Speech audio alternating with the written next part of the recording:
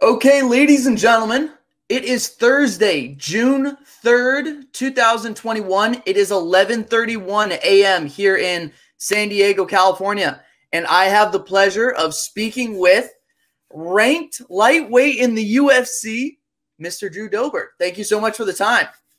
Of course, I love doing this kind of stuff. Yeah, this should be a lot of fun. So I know these coming days can be a little brutal, but is there something you've kind of been able to do over the years so you can master, the week or 2 weeks leading up to a big fight week? Oh yeah. As far as controlling the anxieties, it's just practicing mindfulness. Today's just Thursday morning, and just gotta accomplish Thursday morning, then Thursday evening, and then I try to avoid thinking about too far ahead. And but like 1 week out, 2 weeks out, it's the most entertaining because the training and the work's kind of winding down, and then I get the opportunity to kind of talk to the fans, talk to people, actually fly into the destination city, be surrounded by the environment, and that's when you feel the energy and the excitement, and so it's getting exciting.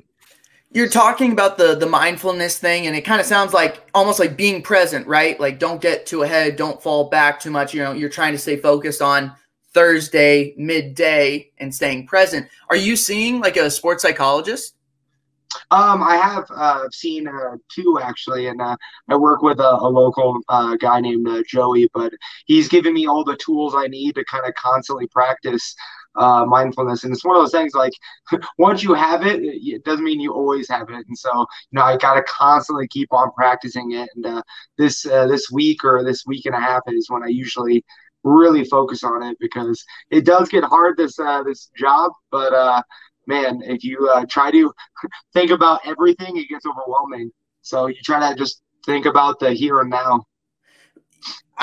In these like podcasts and interviews, one thing I really try and do is like, I try and represent the common person, right? Like I'm your average Joe. I love fight nights on Saturday or whatever, but like, I've never stepped in a fucking cage before. So I really try and like admit that early on. I try and not really critique or criticize anyone because I've never been punched in the face 6 times in a row. Like I've been punched in the face once, but not 6 times in a row. And then they jump on top of me and then they hit me with an elbow.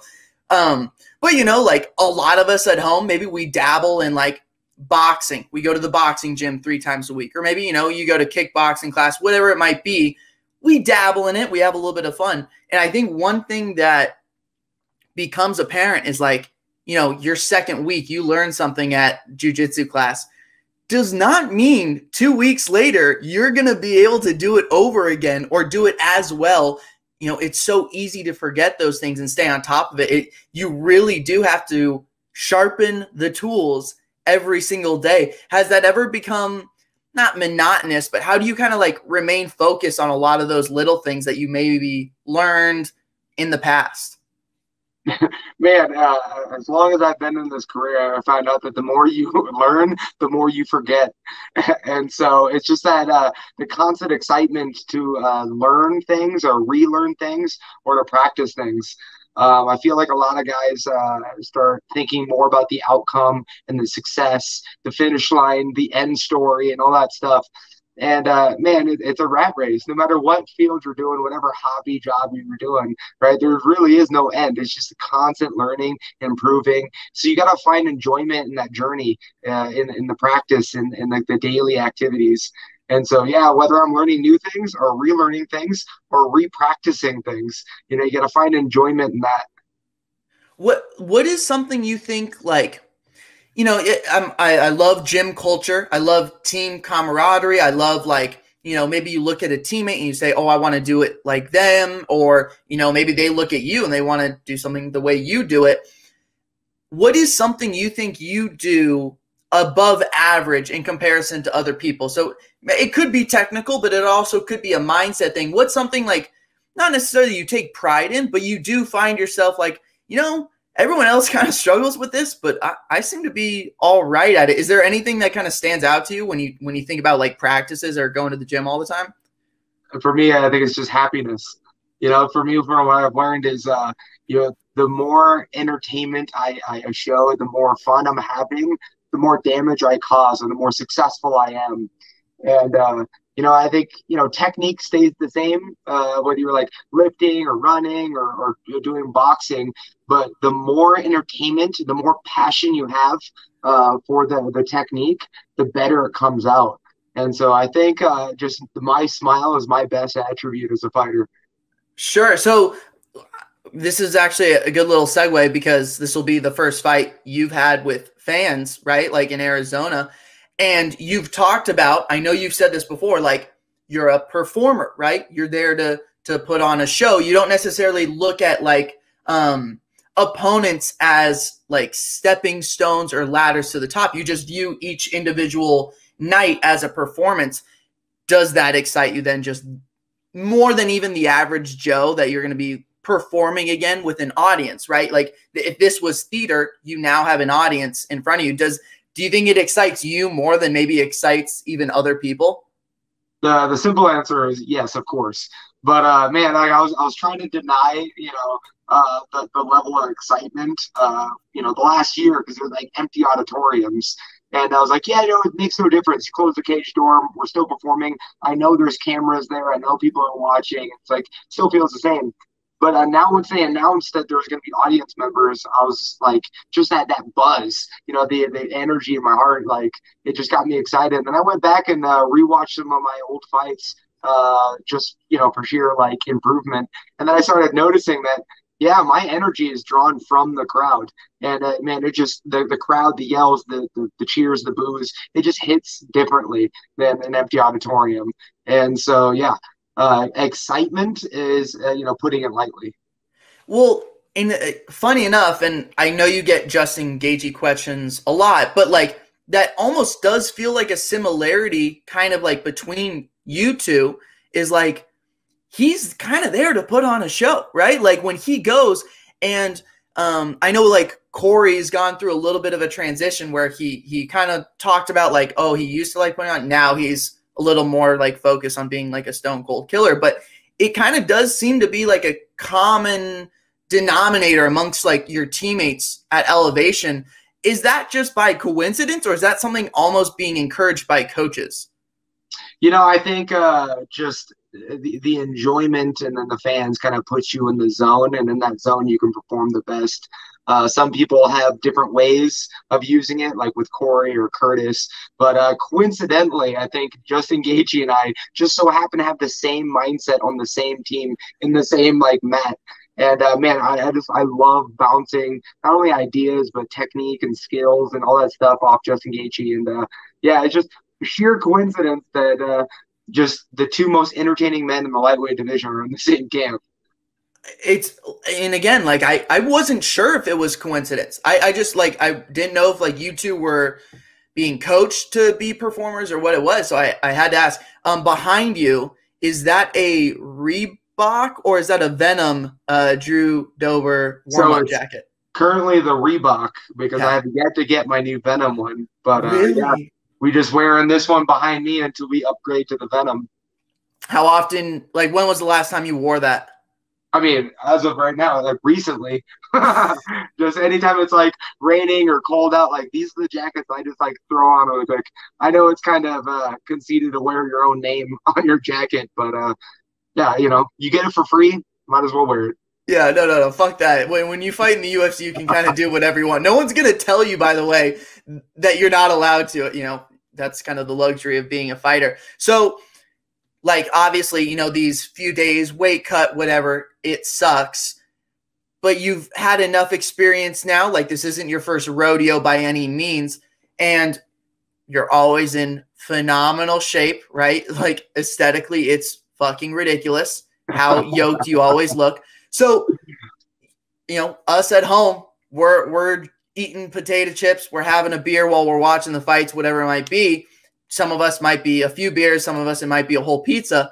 I'm probably the latter. But what is something like over time that you've realized, like health rule, dieting rule, that you've kind of like, I think this really works for me. Like, and maybe not for other people, but this is something that I've adopted over time and it's kind of worked for me. Is there a single dietary like piece of advice you can give, the average Joe? I mean, what's really worked for me is being paid to get in shape. So that's a different kind of a motivation than most people have. Um, but no seriousness. I think not only like we just talked about mindfulness, but also just being mindful of like your exercise and diet. It's don't feel guilty for having the occasional cheeseburger or drinking the beer. I mean, I love myself some wine, and so like when I'm done with fight, I'll finish bottles myself. But just what kind? What kind? All kind. I wish I was like snobby and like picky, but really, like I really enjoy it. If it's white, it's Riesling or Chardonnay. If it's red, it's Cab or Merlot. But I mean, there's blends I'm really digging. I just bought 2 bottles of. It's called the Prisoner. So yeah, it's a red blend. So yeah, I'm not picky at all as long as it's fine. But back to the diet and exercise. It's just being mindful of your exercise, being mindful of your diet, and just trying to work that 80-20. 80% of the time, you're being diligent, disciplined, and then 20% of the time, just enjoy yourself. Life's but like peaks and valleys, and so even with me, I'm at my leanest, but then like after this, then I'll get my heaviest, and it's like that constant roller coaster, and that's why you want to like dismiss the outcome mindset where it's like, oh, this is it, this is the finish line, because life always changes. So you just got to enjoy the process, and so I'm enjoying getting skinny. I'm gonna have some pictures taken while I'm at my leanest, but I'm also gonna enjoy getting fat after the fight too. When you say like getting fat, quote unquote, what's a number you hit and then you're like, all right, I gotta stop? Well, I mean, usually at that time I avoid the scale completely. Sure. But the last time I was in an all-inclusive Cancun trip, so like 5 days of like all you can eat and drink, I came back about 190. So, oh yeah. So I've seen about 195. I have not seen 200 yet, but that's maybe because I haven't stepped on the scale. But yeah, man, my weight fluctuates a ton. So I've come to term this year that I can't wear the same size clothes all year round. So I have my pre-fight, my post-fight outfits. That wow. I mean, like, generally it feels like, guys in incredible shape, they can go up and down rather easily, right? Like you can turn it on real quick, or if you turn it off, it can kind of go the other way. Question for you here, like obviously you've had some very exciting fights in your career. If you could only pick one fight for someone who's never seen Drew Dober fight before, which fight are you having them watch? My fight with Frank Camacho was incredible. We exchanged like 300 significant blows in that fight. We got fight of the night, and man, and then the sheer respect, the attitude, and the energy. Like I really enjoy Frank Camacho, and I'm excited to be on the same card as him this time around. But yeah, if you want to see the true essence of Drew Dober, I mean that's the fight to watch. So when the average Joe, I'm representing them, when we watch you fight, like standing southpaw, a lot of times the straight left is a punch that like does a lot of damage for you, but we often will miss like how you get there and how you do it. So like looking at the Berkman, finish, or the Berkman KO, it's beautiful, but I don't like necessarily know what I'm looking at when I'm watching it. So what made the Berkman finish, what made that so spectacular? What was a small detail that you think most common folk at home maybe missed that really set up like a blow like that? It's movement and knowledge of range. So like they think about like dancing, right? You don't want to step on your partner's toes, right? So it's the rhythm, the movement, knowing like the twirls and the distance, and of course the range, just how close or far away you are from your opponent, right? Because you want to hit that sweet spot, right? So you don't want to be too far away, but you also don't want to be too close. And so, and it's just things are constantly moving, is you want to stay moving with that knowledge of range. Okay. Interesting. Is that a like elevation like mantra or motto, or do you think like you're just kind of speaking in general? I mean, in general, like boxers do it all the time, but me personally, man, I had problems with it earlier in my career. I started off in Muay Thai, and Muay Thai, you just draw a line and you step on it, and nobody moves, right? You just beat each other up. But I was struggling in mixed martial arts or in the UFC because guys were just moving around, like Dominic Cruz, like those guys are incredible. Mm-hmm. So I got with my specific striking coach, and I told him I wanted to learn how to perform Muay Thai in motion. And I remember he reminds me way too often that I walked in going, well, I don't move like that. And so now, like 5 years later, I'm moving extremely well. And so, yeah, it wasn't a thing I started off doing, but it's been the most beneficial to my knockouts in the UFC. So, and this is a question I kind of have, and this doesn't necessarily just apply to like mixed martial arts. It probably applies to a lot of things, but like when you're developing your craft, you're naturally good at some things, right? Like you can kind of walk in and some things are going to be easier for you. Some things will be a little bit harder. How do you balance saying like, I'm a Muay Thai guy, right? This is what I do. This is what I've practiced for a long time. I'm going to stick with what I know works, while also like balancing like, oh, I got to sharpen my other tools. I got to evolve my game a little bit. It feels like that could be a tricky kind of balance at times. Do you remember like a moment where you're like, okay, things might have to change? Or do you remember a moment where you're like, no, I know that this is my game. I know this is what will work. I'm going to stick with it, and it will work out in the end. I think it's on season or off season in my perspective. When I'm my off season, I try to improve on what I'm bad at. And I'll watch former fights of mine. I'm like, yeah, I need to work on that. I need to do this. And so because when you're working on something you're not good at, you're going to constantly fail. And so I do it in the off season because off season is just constant fail. Like I just get beat up all the time, right? And then you get on season, as in like you get a fight scheduled. And then you start leaning into the area of like what you're good at, right? And so then that builds that confidence, right? So in the off season, you improve on kind of like your backups, which you're not good at, and then you're in season preparing for a fight. You like practice what you're good at, knowing full well that you have the the backups to fall back on. So man, it's just a constant fluctuation. So after my last loss against Islam, I looked at it like this is what I need to work on. And so, man, I was grappling heavy.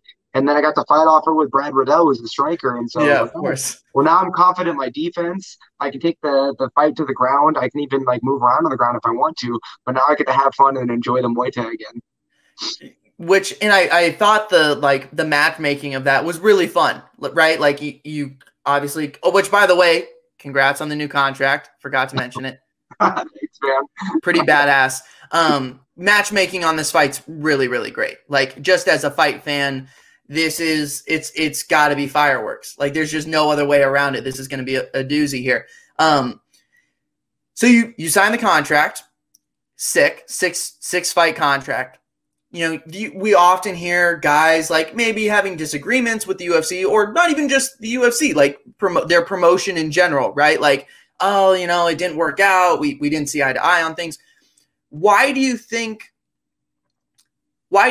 you're such a good like employee? I know that's not the right phrase or term, but like, why do you think you're such a good matchup or partnership with the UFC, like to earn this contract? So many guys, you see them struggle to get the right deal, the right contract. Oh, it's not working out.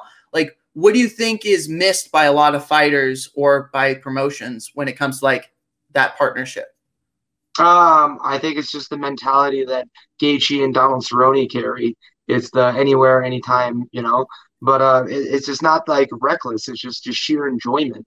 And I think it's a contagious. I think people really enjoy watching, these types of fighters enjoy themselves, and anytime you throw out negative energy, we're talking about how you're being mistreated and you're not getting this and that. Like people kind of like scorn at that. Like they're not interested, right?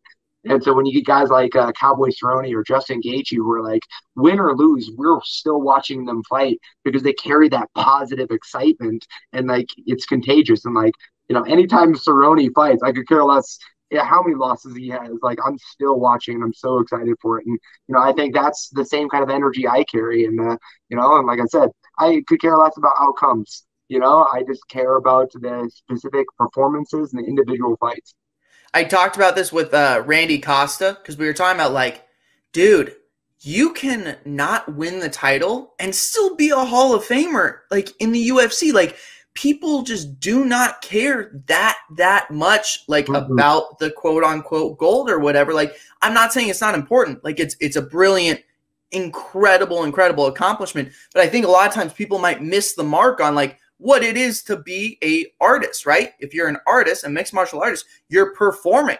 And the Cowboys and the Gaethjes of the world, like, they go out and they just put on a show. It's an absolute blast to watch. Okay, so no negative energy, right? We're not going to do it. But when you came to the UFC, I wanted to ask about this time because, when you're told over and over, you're such a positive guy, man. You smile all the time. Looks like you really enjoy it. People say like, oh man, it's got to be great being a podcast or getting to interview all these great guys. Yes, it is. But when you do feel down, then you sometimes like feel obligated almost to like be that, instead of saying like, no, I'm honestly like, I'm a little bummed right now, whatever it might be. Those first 2 fights in the UFC didn't go your way. And so I wonder, like, when you look back on that time, did you remain 100% positive the same way you are right now? Or did you kind of have a realization like, no, I'm a little bummed about the way it's gone and I got to change something, whatever it might be? What do you remember about that time before things kind of really took off? I mean, this is a long answer. So it depends on how much time you have. But yeah. Sorry, I apologize. Oh, no, I'm open to talk about all of it. But so yeah, entering the UFC, I went 0-2, and the first fight, it was a struggle. I mean, I was sitting in a diner, just eating my face off post fight, and they're like, hey, can you fight in the UFC up a weight class in 2 weeks? And man, I had to drop my fork, hit a treadmill, and man, it was just tough. And so I went out there and gave my best, and didn't get the decision win, right? And so like giving your best, no matter the outcome, giving your best is the only thing you can do. And so if you give 100% to something and it doesn't go your way, then it doesn't hurt as bad, right? So, but doing the same thing over and over, expecting a different result is insanity. So after that loss, I made some changes, moved out to Colorado, started training with Team Elevation, and then I suffered my second loss in the UFC. I gave it 100%. When you do that, it doesn't hurt as bad. But again, I have to make some changes. And so that's when I hired my striking coach. We made some technical adjustments and this and that. And then I got my fight offer with Jamie Varner, which was nuts. But, I put on fantastic, entertaining fights, and I wasn't discouraged. I take opportunities, and, that's what I carry. And so there was a moment going into that fight. I was in the locker room, and I was thinking to myself, like, man, if I lose this fight, that's 3 in a row, and I'm cut from the UFC. And I was like, you know what? I can make it back. If I lose this fight and I have to go back to the regional promotion, I know I have the ability to get back into the UFC. So who cares?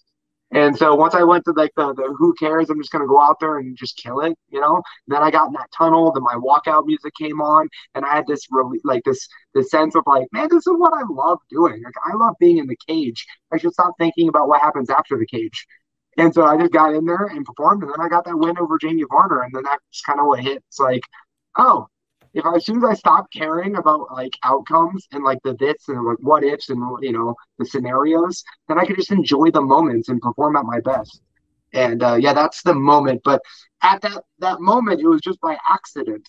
And so in my entire UFC career, I've been trying to do that mindset on purpose. And it's never easy, right? It's not, like I said, there's no finish line. Just like my loss with Islam Makhachev, it hurts. And then I developed a perfectionist mindset. I don't want to lose again. So I had a little chip on my shoulder going into the gym. And man, it started feeling like a job. I have to, I need to, and this must be, and all this stuff. And like, it's again, negative energy. And when you feel so constricted and stressed and anxiety, then you just can't perform. So just recently, like, the beginning of this camp, I had to fix that perfectionist mindset and get back to just having fun again. So confidence does not rely on accomplishment, right? You can have confidence and have zero accomplishment. So it's all just knowing what you're capable of and having fun in the journey. And that's awesome. It's a constant practice. And, anybody that's watching, whether you're getting punched in the face or not, anything that you're doing, you just constantly practice positive energy, happiness, and excitement. And then sometimes it goes away. Like, you wake up and you're like, oh, I'm not feeling that well. And you just kind of practice, like, either just being in that moment. It's like, hey, today's just that day. Or you just change your mindset a bit. It's like, all right, well, I don't feel good about this, but I do feel great about this. And you just adjust and play, and it's just constant practice.